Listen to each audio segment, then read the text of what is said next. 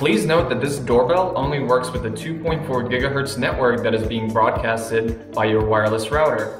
Before starting the credentialing process, connect your cell phone to the 2.4 GHz network. The 2.4 GHz network name, or SSID, usually ends with a 2, 2.4, or 2G. If your network is showing something different, please contact your router manufacturer or internet provider for further assistance. Now we're credentialing. My doorbell is flashing rapidly red, so I'm going to select a doorbell in my SECUR360 app. Okay, so right here, I read these instructions, which state once you have completed your installation, confirm that the ringer on the button is flashing red.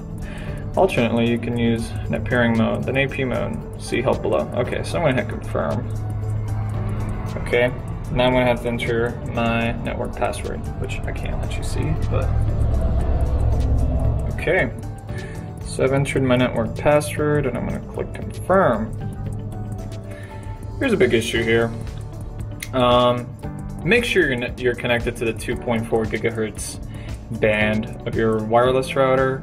I was connected to the 5G band, and now it's telling me that this device is not compatible with the 5G band. So let me go change that real quickly. Okay, I'm back, and I've connected to the 2G or 2.4 GHz band of my wireless router. So I'm going to click confirm. Okay, so it's telling me to scan QR code. Let's see if this works. Okay, there we go. Just did it. My indicator started flashing blue, and I'm going to click indicator flashing blue. And oh, added it to my Alexa. Awesome. And we got a doorbell. Okay, so now our product is credentialed. So I'm going to open up the live video feed. And oh. As you can see,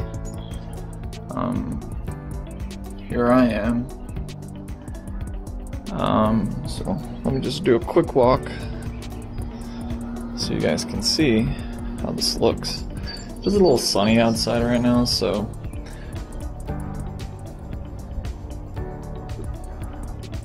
I'm going to press the doorbell. Ooh. Oh, okay. So I got this notification, and as soon as I hit that, I am here. Hello? Oh, there we go. I hear that. Okay. So the last thing you're gonna have to do, depending on which chime you have, back inside. You're gonna have to select the appropriate chime. When you finish your credentialing, you will see this pop up. You need to select your chime type. Open up the chime settings and select either mechanical chime or digital chime. The mechanical chime creates sound using metal plates or tubes.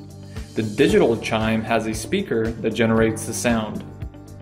So I have a mechanical chime, so I'm gonna hit complete. And now, okay, so now when I press the doorbell button, my chime rings.